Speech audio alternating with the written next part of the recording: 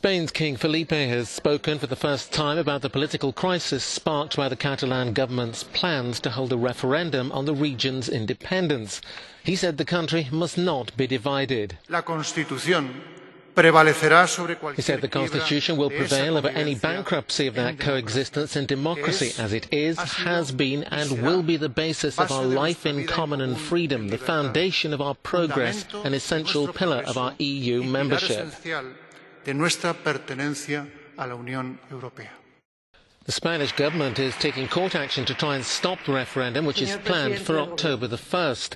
Prime Minister Mariano Rajoy appealed to Catalans to ignore calls from independence supporters to turn out. He said the constitution is clearly not completely unchangeable, but all constitutions are created with the aim of being permanent. Look at the French in 1958, the Germans in 1949, the Italians in 1947 and the United States in 1787.